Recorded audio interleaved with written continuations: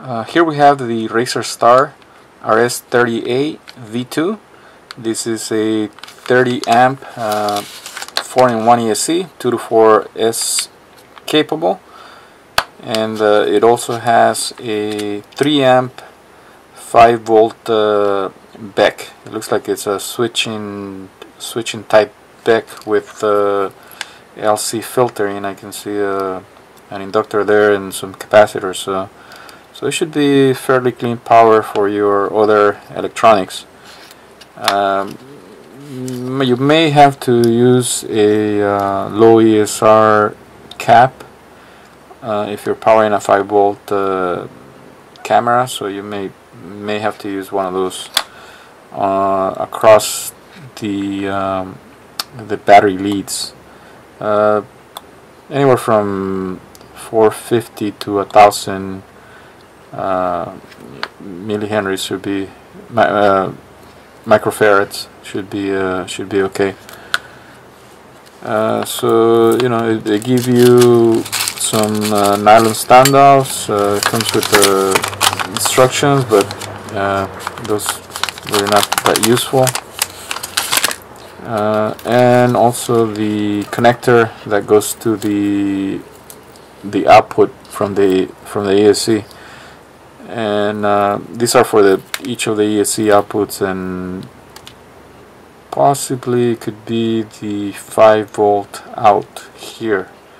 For sure that's 5 volts. It's going into the ESC, so I don't think they're gonna feed you full power through there. They also give you this other pigtail. This is like to integrate it to connect some FCs have this type of connector, so they give you this short one so that it's much neater connection. So that's pretty cool. They give you these two options. So it looks like this they're using the standard PCB design from the developers, I guess. The FETs are pretty small. I don't know that you can see them there even with the full magnification, but these are the Vishay Electronics S476 FETs. These are 30 volts, and they're rated at about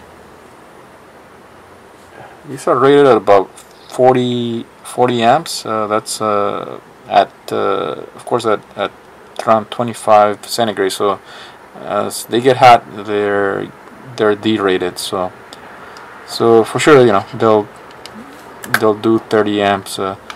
But on the product page, I think they list they can only do burst of 35 amps for 10 seconds. There. So there you go. That's a quick overview of this ESC. I'll be using it pretty soon on one of the builds. So this is part 1. Part 2, I'll report how this works, how it compares to other ESCs I've tested. So keep an eye out for the second part in a few weeks. So I'll let you know how this is working. So thanks for watching.